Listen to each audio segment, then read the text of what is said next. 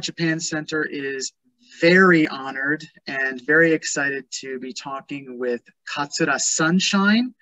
And Katsura-sama, thank you for making time to allow me to interview you today. I know you're very busy.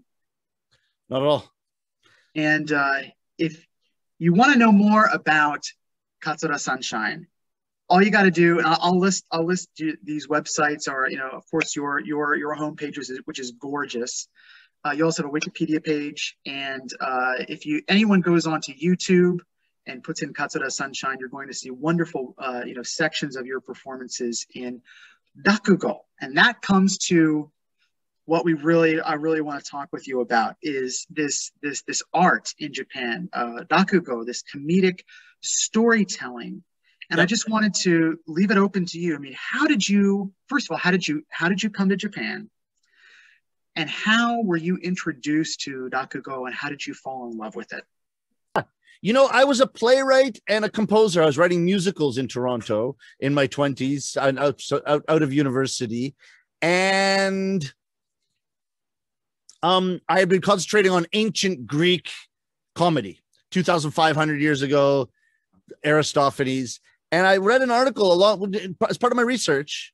I read an article that said that ancient Greek comedy and tragedy and Japanese no and kabuki have all these like coincidental similarities. Now the existences of these two art forms are like 2,000 years apart.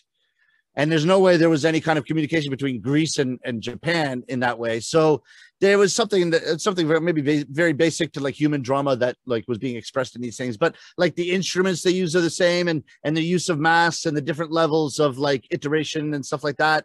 It was really fascinating. So I thought, I got to go to Japan and see some kabuki. And this is 21 years ago, so you couldn't just Google Japan or anything like that, right? So I just had like tidbits of information. Some of my friends had been to Japan. Everybody said it was incredible. People like loved it for different things. Some of them said just like the food's off the charts. Some people, one of my friends went to study graphic design, and just like that kind of thing blew him away. Just everything I heard, but I had no particular image of Japan. I just went myself to see some kabuki. I thought I'd come back to Canada within a couple months.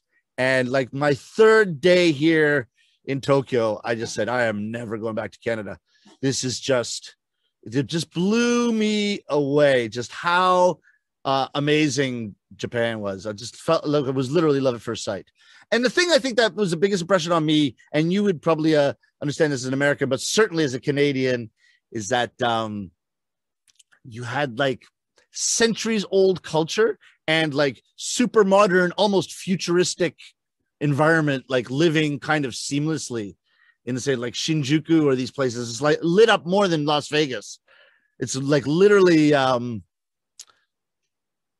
what's that movie that was kind of big, like Blade Runner was apparently based on Tokyo, but kind of Ghost in the Shell, all that stuff. Yeah, feels like that. But then you go down a little side street and like this old kimono shop that's been existed for 3 generations, and people are still smoking like a traditional Japanese kiseru pipe and just like hanging out and talking.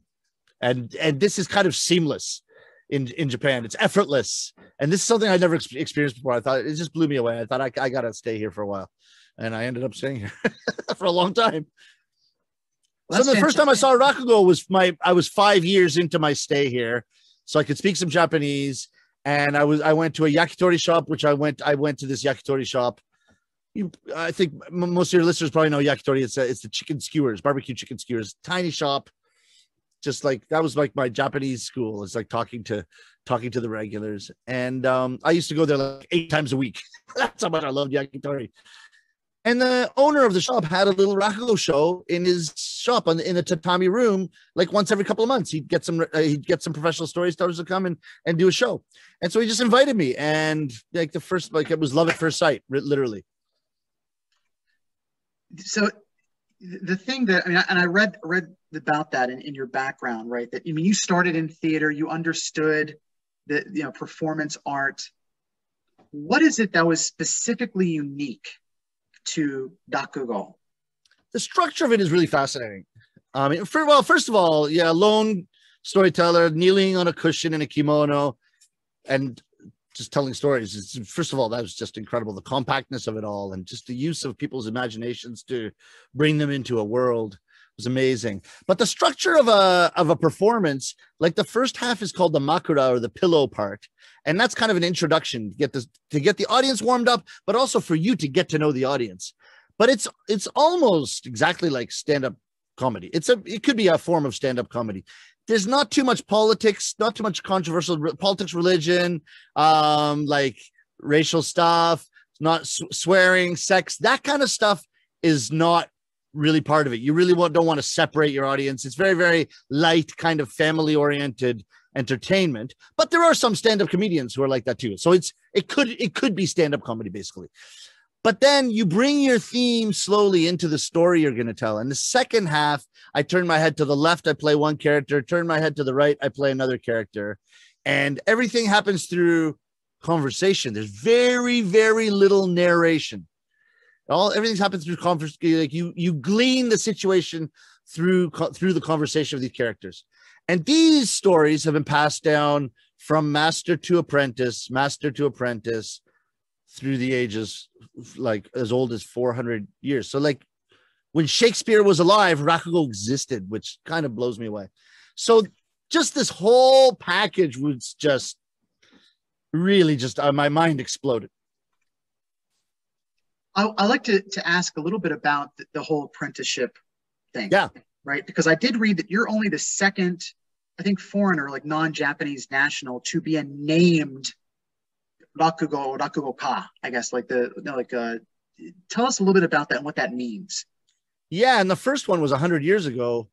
Yeah, I was just lucky to stumble upon this, that it was kind of uncharted territory for non-Japanese. So in order to be a recognized rakugo storyteller, rakugo storyteller, the basic thing is that you do an apprenticeship under a master. And it's used 3 to 4 years, usually no days off. You go and clean his or her house every day, do the laundry, fold kimonos, do menial chores, very much wax on, wax off. It's very much in that vein. That was my image, like Mr. Miyagi. Like, absolutely. I mean, that's a Hollywood movie, but that part of it is very accurate as to a Japanese apprenticeship, a normal Japanese apprenticeship, traditional apprenticeship, not just for rakugo, but for all the art forms. It's very much, you don't go to school, pay the teacher, and learn for an hour a week. It's very much like do stuff for them and then watch and learn. And they say ge o nusumu, which means steal the art form. So that the master is not spending that much time teaching you. It's just watch, learn, glean what you can, ask a question when it's appropriate, but try to be quiet and not stand out, basically. Well, I mean, it sounds tough. It's psychologically, it's like you are kind of indentured servitude for a couple of years. But on the other hand, what you learn, like what you would not learn if you were only meeting this person for an hour or two a week. It's just like the master goes on the telephone and starts talking to a journalist about rakugo for like an hour, and you're privy to that, right? Or when the master does a performance, and then after the performance, you see how the master deals with their fans or customers or patrons and that kind of thing. Just all across the lifestyle. My master is very, very fashion conscious, like what I learned about fashion from my master. It's an unparalleled experience. I wouldn't want to do it again twice, but once is good. Once is perfect. I will never replace that 3 years of my life. It was strict. It was very strict, but so you do the apprenticeship. Sorry, back to your question. You do the apprenticeship. You get a name from your master, which includes your master's family name and a given name that usually includes one kanji from your master's name as well. So my master was Katsura Sunshine, and I'm Katsura Sunshine. So that ties me to my master from anyone that looks at my name. And then 99% of the rakugo storytellers, but there's about 1,000 now in Japan. 99% of them belong to one of the 4 or 5 rakugo associations. So there's the Osaka Rakugo Association, and then there's 2 Tokyo Rakugo associations, and then there's a couple that are specific to a storytelling group, one group.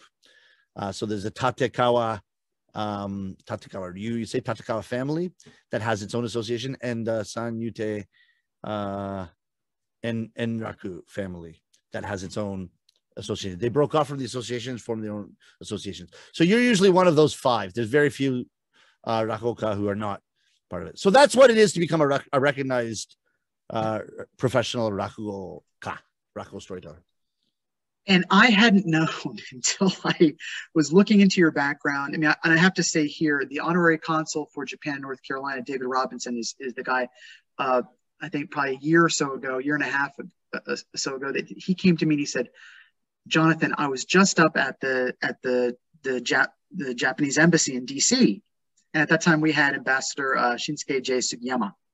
And you were his favorite rakugo, perform storyteller. And he said, we have to get him to North Carolina because he is fantastic. And I hadn't known then. I looked into your website and everything, that your master is such a very, very, very, very famous, like Katsura Bunshi, right? He's huge. I mean, he's really huge. And I had no idea that he was a traditional, very renowned rakugo storyteller. And I was just talking to you before the interview started about, I used to watch old reruns of what was it, the Shinkon-san Irashai, like the variety show that was going on for a long time. And how did you connect with him? That show is still on, if you can believe it. That's been on for like 50 years. Yes. About 10 years ago, that show got into the Guinness Book of World Records for the longest running show with the same host. It's amazing. But he's very, very famous for that show. The Newlyweds Welcome is his usual joke, right? Shinkon-san irashai. That's what he always does. That's right. And then he interviews newlyweds. That's all he does. Interview newlyweds about their dating, how they met, how they dated, and how they became married. And if they say something in the least bit scandalous, which we're talking like scandalous from 50 years ago, okay? So like we're not talking about too scandalous. They say something in the least bit, what do you call it? Risque, shall we say? Yeah, there you go. He falls out of his chair. And he's been like, people wait for half an hour every Sunday to see at what point he's going to fall out of his chair. Like that's the basis of the show. But it's hilarious. His timing is incredible. But yeah, so a lot of people, because he's on TV, don't realize that his main job is rakugo storytelling. He's written 300 plus original rakugo stories. So he's writing the traditional rakugo stories of the future. It's amazing. He's an amazing person. Yeah. I should have been cued off to, I mean, it's the physical comedy part, right? The physical part of it. It should have cued me to a more traditional background in comedy. I mean, anyone who has lived or visited Japan, if they're looking on television, they're going to see a lot of the comedy in Japan, in my opinion, is a lot of it is physical. I mean, like manzai, like if you can get very physical. I agree. Yeah. Right. I mean, it's almost like watching like Sid Caesar's Show of Shows. Almost, it's like there's a lot of that. And so that should have cued me that he has a more traditional, a background that way. But we don't fall off our cushions, so you might have been fazed by that part of it. Yeah, probably. Him falling under the chair. But how did you connect with him?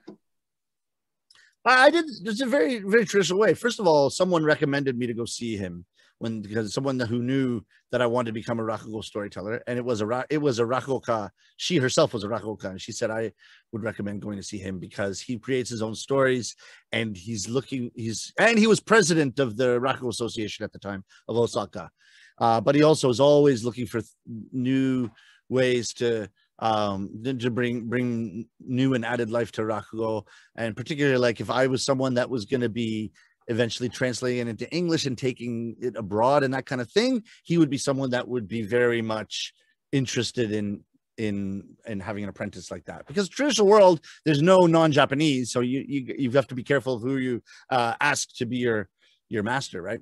So I went to see his show, but it just blew me away. He did 3 stories. The guy must have talked for 2.5 hours himself. Plus, there were other guests, so it was incredible. It was hilarious. It was his original stories, which I thought, I could translate these into English right now and say them like next week in Canada, and people be on the floor. This stuff is hilarious and just very universal humor. So I love that.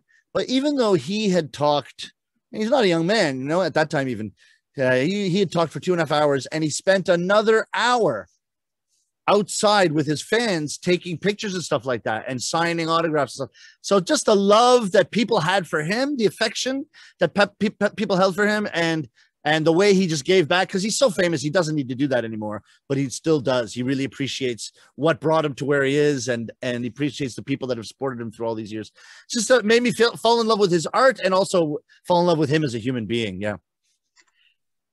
The part of this that floors me, I mean, there's a lot of this that floors me, but the fact that comedy is such a very, I guess it has a duality. It's delicate and it's also robust. It's delicate in the fact that people's sensibilities, depending upon their background, their upbringing, can affect what they find funny. Yeah. But it's robust that when you find, in my opinion, wonderful comedy is, like you said, accessible. And yeah, translating this kind of traditional storytelling-based comedy from Japan into English I mean, you've been on Broadway. I mean, you've been in so many different places, you know, both in North American continent, Europe, you know, I mean, and Japan, I mean, everywhere. Do you ever find that you have to tailor your material to the demographic, or do you just decide, this is what I do? That's a great question. And I frequently ask question, but a very, very good question. You'd be very surprised. There's absolutely no need to tailor anything about rakugo to anyone. And it's not my decision being stubborn, like, here it is. It's what people want. I started out by tailoring it a bit, and people didn't like it very much. But when I realized that I just got to trust the material.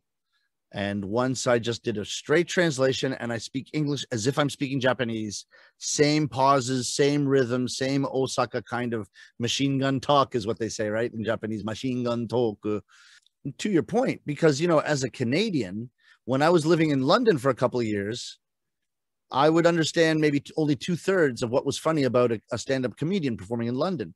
But that wasn't a language problem. It was a culture problem. Not even culture. Just like I didn't grow up with them. So I didn't know the references. That's all. So once the joke was explained to me, he's sort of making fun of this TV show we had on when we were young, and all the kids would have seen it. Like, in those London comedians, when they come to States or Canada or something like that, they like weed out that stuff that Americans and Canadians aren't going to understand. And they do the stuff that's more universal, and they have plenty of material. So that's that. But that's what humor is for you. It's like, okay, same language. And when it's explained to me, it's funny. But if I didn't know it, I wouldn't pick up on it, right?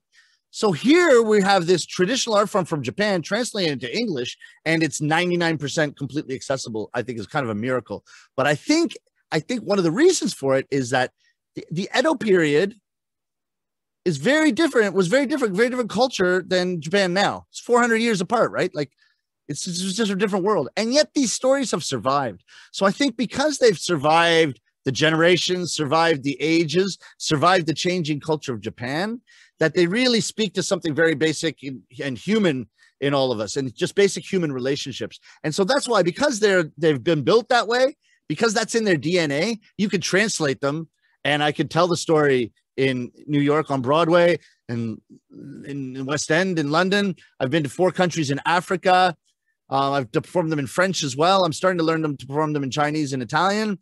And people laugh at the exact same place in the exact same way that they do when I'm doing it for Japanese people in Japanese in Japan. So it's kind of a miraculous art form in that way. It's very rare to have a humorous, like, where you depend on people's laughter, an art form like that to be so almost impeccably, perfectly translatable. I mean, no kidding. You know, I'm sure you probably know the Eddie Izzard, who's really, I mean, love him. I love it. And, you know, because that what triggered that was the multiple languages, right? I mean, he's done his comedy in French. I think he's done it in German now. And he actually does bits now about how difficult it is to take some of the material and make it translatable in his stuff to different cultures. Yeah. So Wow. Yeah, I mean, he's such, because that, like, a lot of that humor is quite ironic of his, right? And like that irony to like put that into French, like you must have some really good help.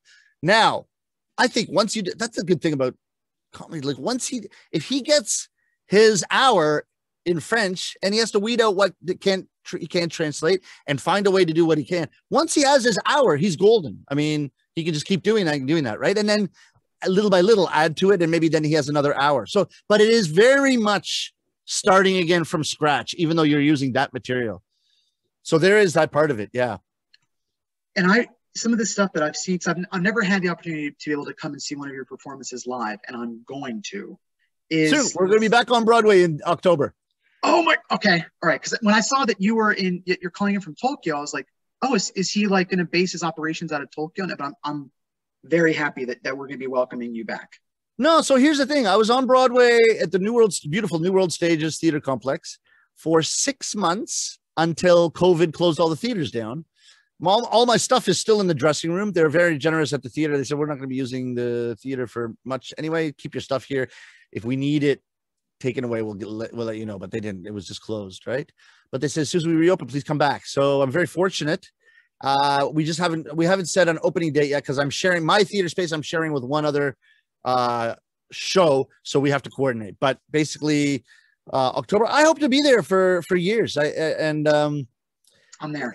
Through the 6 months, like, audiences were getting bigger and bigger, and it was getting a smaller percent of Japanese people and a bigger percentage of just New Yorkers and people from all over the States and that kind of thing. So it was starting to be treated like just another show, as opposed to like a Japanese cultural something. It was like, oh, this show's funny, let's go see it. Like the New York Times seemed to like it, so let's go. That kind of thing. Little by little, we're reaching that. And I think after a year or two, like maybe become kind of like, okay, we'll go see Hamilton, and then let's see something like a little smaller. Okay, let's go to Rakugo. Like, hopefully it'll be. I'd love to reach that level if possible. Yeah. Oh well, I'm sure it's going to, because I mean, I'd love to reach the level of just a normal show. Like, I don't know why I'm big dreams. I just want to be normal. But this is the thing that I really like.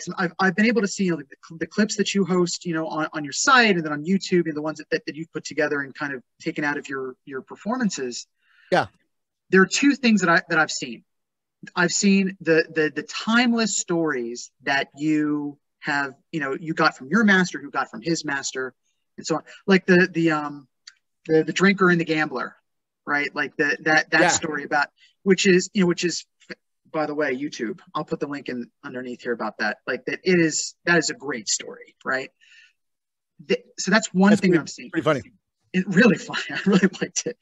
And the other thing was that there is a bit of things that you talk about how is very unique to learning the specific Japanese for rakugo, which is quite different than just like regular Japanese that we use. I mean, it's a little bit older, I guess, and very polite language you have to use, and that kind of thing. Yeah. So I'll give you one example. Like, when we start the show, you start with a greeting to the audience. And I'll do it in Japanese, and I'll do it in English. In Japanese, it goes, Minasama go raijou itadaki arigatou gozaimasu. Atsuku ondei o moshiagemasu. Watashi ko miete mo rakugoka nan desu. Katsura Sunshine aratame 6代 Katsura Bunshi no 15番目の列車の Katsura さんに輝くと書きまして、Katsura Sunshine でございます。どうぞよろしくご指導ご鞭撻のほどお願い申し上げます。And now in English, it goes like this. Ladies and gentlemen, thank you for coming. So sometimes English is shorter, is basically what I'm trying to say. Yeah. But the thing that you put in to these stories is like when you're talking about 47 different ways to say thank you. Yeah. There was another bit that you did that was, I was laughing so hard my wife came into the room. She's like, "What is wrong with you?" That there was something about that you had said that it was, that I had never heard before. It must have been in that Jisho, that dictionary that your master gave you about. Yeah. With me or something. It was. That's yoroshiku. Yoroshiku. That was yoroshiku. Right? Sorry, you can't translate yoroshiku. It's really hard. It means something like I would like to express my gratitude now for your future kindness to me.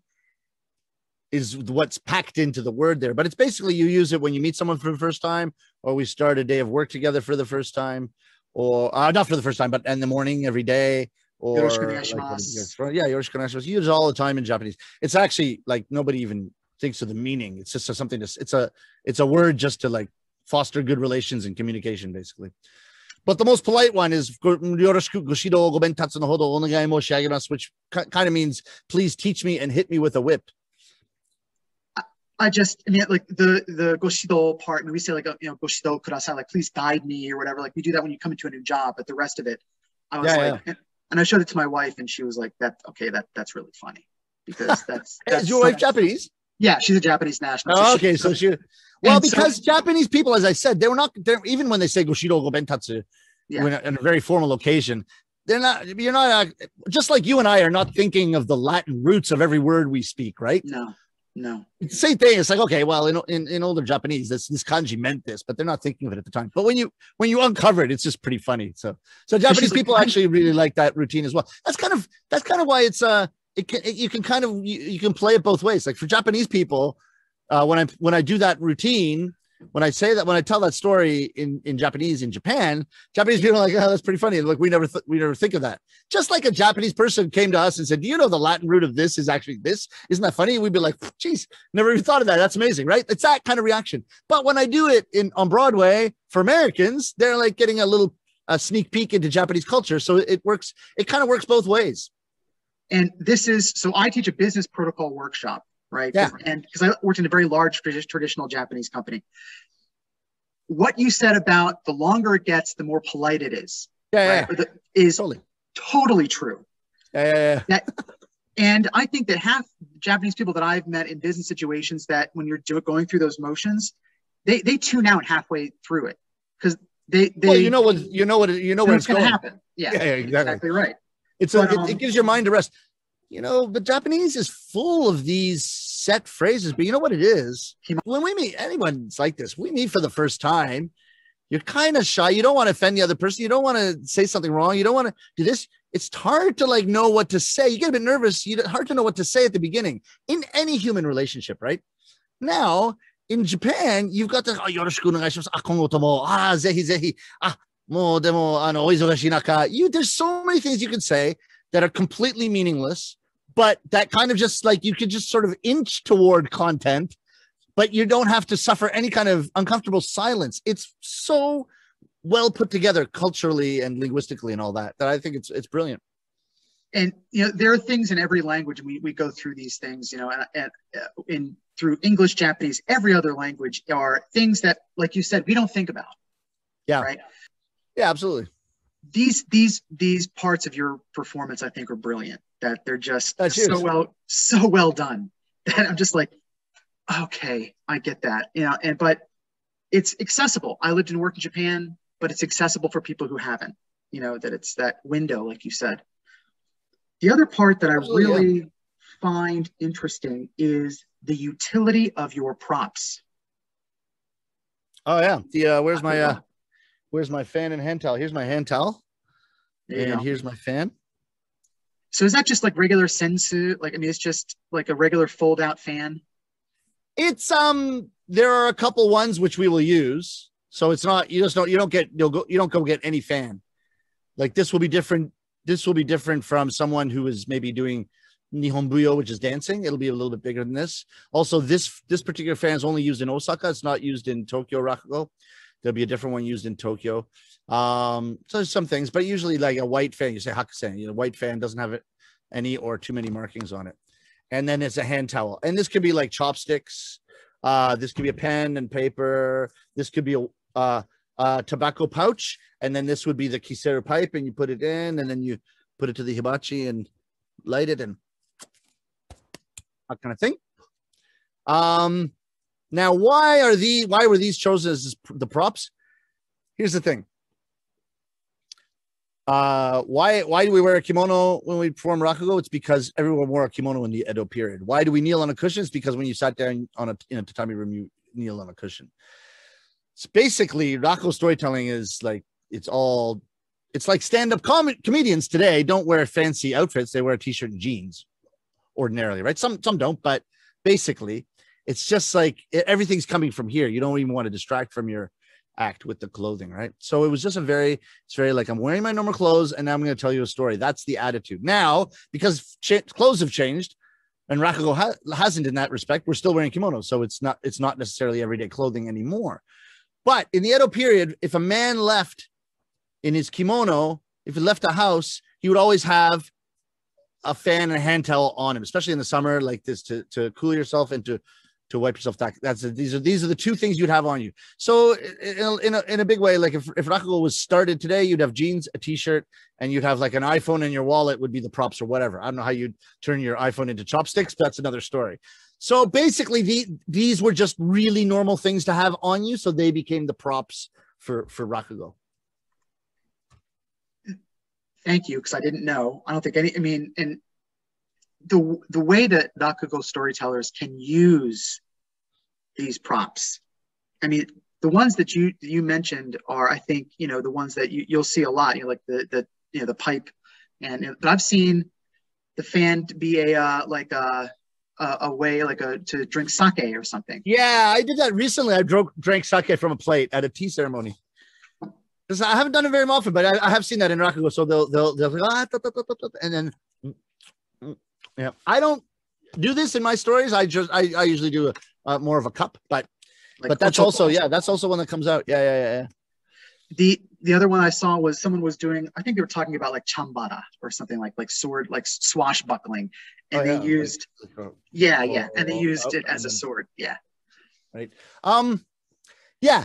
The other thing is though, we're not using these props like from beginning to end. It's just more of an accent. Sometimes you'll use the prop and it comes up and it adds to it. It's kind of an accent. So I don't want to give people the impression that like you gotta like these things are being used constantly, because that would be distracting to the audience. One of the things I love about rakugo is when you're knocking on the door, you go like this. Hello, anybody home? Hello. There's no effort to hide the fact that you're knocking your fan on the floor in order to make the sound of, and nobody sees this. They only see this. They're in the world. So I like in Japanese you say muda ga nai. There's no wasted effort. No need. It would be more distracting if I were hiding this, right? So I really love that about rakugo. It's just everything's like as it is. You're absolutely right. That is a really, really good point.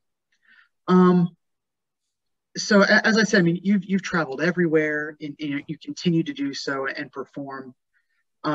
What keeps you engaged in this particular art form? Oh my God. It's if I have like a handful of people in front of me who are laughing their heads off at the story I'm telling, you don't have to pay me. It's just heaven. I love it. But do. Yeah, I mean, I got to eat, so I got to make money somehow. So of course, but actually, one of my seniors said, performing is not working. And this was very, very interesting. He said, performing is not working. Performing is fun. Everything you do to prepare, right? All the rehearsal, all the training, then all the putting yourself out there to get work, getting like people to invite you, all the kind of what do you call it? Like networking, all the other stuff that gives you opportunity to perform. That's work. When you're on stage, that is not work in the least. And I think it's 100% right. When I was performing on Broadway, I'm co-producer. I was raising money on my own. I'd be flying back between shows. Like my show's Thursday and Saturday. On Sunday, I'd get to Japan on Monday, have meetings with investors Monday, Tuesday, Wednesday, fly Thursday morning, arrive in New York Thursday morning, and be performing that night. I'd be doing that twice a month just to keep the whole, because a Broadway show it takes a while for it to break even. So at first year or so, you're like, you just got to keep getting investment, keep getting sponsorship, all that. Literally, the 2 hours twice a week that I was on stage was my only respite. It's like, finally I can relax. It's my only stress-free time. Yeah, but it's just wonderful. No matter how many people, sometimes the theater was packed, sometimes only like 30 people came to the show, but you know, those 30 people, they can be a great audience. It doesn't really matter. Once you're into the story and once they're loving it, everything disappears. I don't care if I've had no sleep. I don't care if I'm jet lagged. I don't care if I'm hungover. When I'm performing, it's just, I'm in another world, and it's me and the audience, and it's a lot of fun.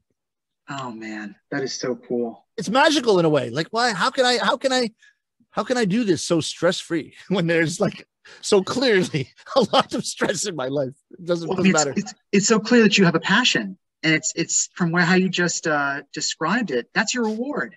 Yeah, it's a passion, or it's maybe it's a sickness. It's a very heavy addiction. Semantics. But you know, I watch a lot of like Joe Rogan when he's talking to comedians, and like my favorite comedians are Bill Burr and like Dave Chappelle. When Dave Chappelle talks about comedy, like those guys talk about it, and Joe Rogan says the same thing. It's like, it is literally an addiction. Like, just to say something and have people laugh, and to have the room, like when they talk about that, it's the same thing. It's like, if I can get everybody imagining this story that I'm telling, like, there's just nothing better in life. I think Jerry Seinfeld in his interview says, like, once I get a laugh, that's all I need is getting a laugh. You know, that's all you need. Yeah. Oh man, that's fantastic. The other thing that I thought was really cool, and I think it was you who, hopefully it was you who posted this on YouTube. Was that 47 ways to say thank you in Japanese? Yeah, that's my story. That, I mean, like, so, but when I'm watching this and you doing this, there was a point where you were like, can you believe that there are 47 ways of saying thank you in Japanese? And there wasn't as much of a reaction from the audience as you had expected. And in my opinion, like 9 out of 10 comedians would have been like, you know, about that. But then, no lag, nothing. You were able to bring them on board by saying, usually when I say that story to an audience, everyone goes, ooh, and stuff. And you played with them for the next like minute. And it was, like you said, magical, because you got them in that minute. They were in there. Yeah. Do you prepare for that? Or is it just, hey, you caught me? Really? It's on purpose. Yeah. So here's the thing. As a comedian, I was just talking about this in Japanese. Do you know Clubhouse? I'm doing a lot of Clubhouse now, and okay. It's the talking app where everybody's just discussing stuff, right? It's like Twitter, but it's like an audio Twitter where people get in rooms and they discuss stuff. So I was in this Japanese business people's room talking about like presentation skills and all that kind of thing. And they said, do you have any tips? And they said, sometimes I tell a joke at the beginning of a presentation, doesn't go so well. I said, one of the things we have as comedians is like, if it goes well, it goes well. If it does not go well, if a joke flops, you have these set things. In Japanese, you say hikidashi, which means drawers that you can pull out. Basically, you have these set things that you can do when a joke falls flat. And it's almost better that it fell flat because people laugh at that. I mean, Johnny Carson was a master at that. Like, just the way he lifted his eyebrows when a joke fell flat was just killed him every time. But he had that ready, right? And so it's the same thing there. It's the same thing there. I noticed that sometimes you don't get a laugh there. Actually, it's not even a huge laugh part, but I realized that actually, I have to tell you, if you want to go into the background of performing in this way, it's a kind of a long routine with a lot of information. So the audience sometimes might get a bit tired with a lot of the information, and there's payoff, but to get them to pay attention, I stop and say, ladies and gentlemen, usually when I say there's 47 different ways to say thank you, the audience responds with a very vocalized, ooh. The reason I came up with this is because one audience actually did say, ooh. It was pretty funny. It made me laugh on stage. Like, oh, didn't think you'd be that impressed, right? But then I thought, okay, that's kind of funny. Like, I can play with this. So then I said, can we do it again? And then I say, there are 47 different ways to say thank you in Japanese. And everybody goes, whoa. And it's okay. Now you guys are just making fun of me. And that usually gets a really good laugh. And then I continue.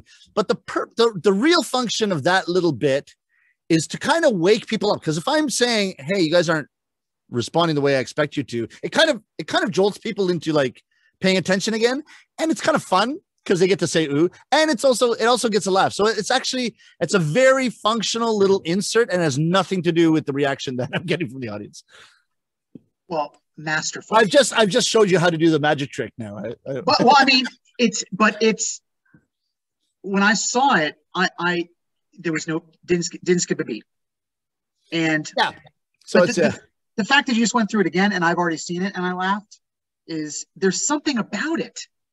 Even if you know it's coming, there's something about the way that you perform it, you know?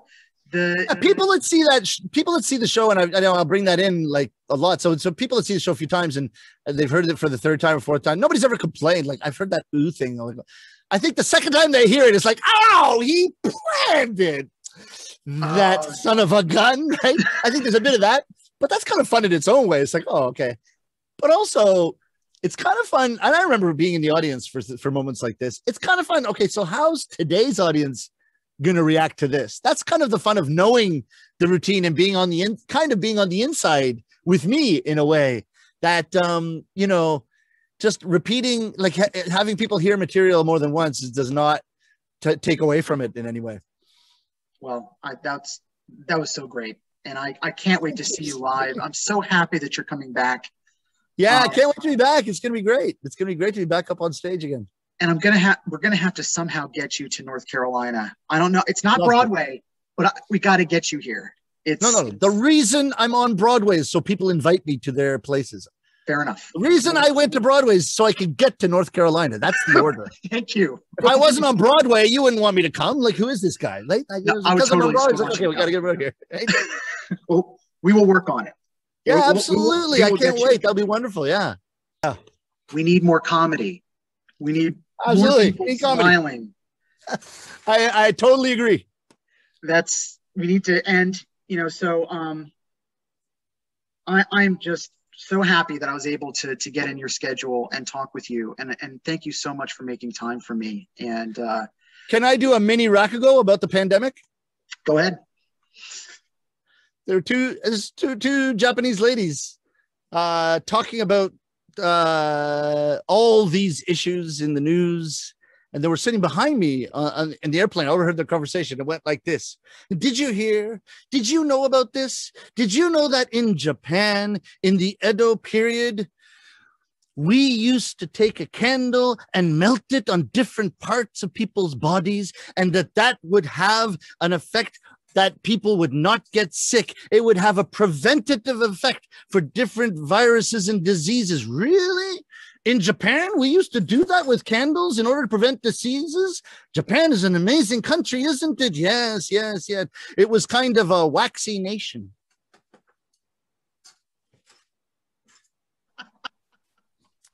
Now, everybody knows how sophisticated an art form rakugo is.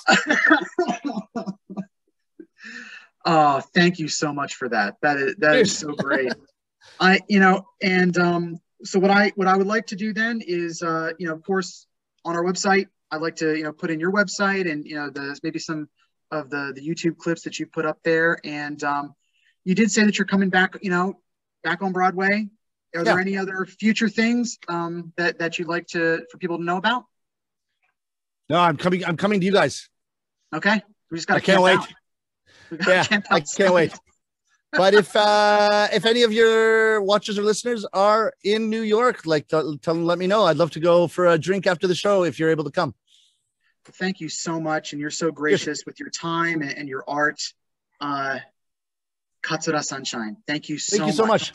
Cheers. Arigatou gozaimashita. Arigatou gozaimashita. Bye-bye. Thank you.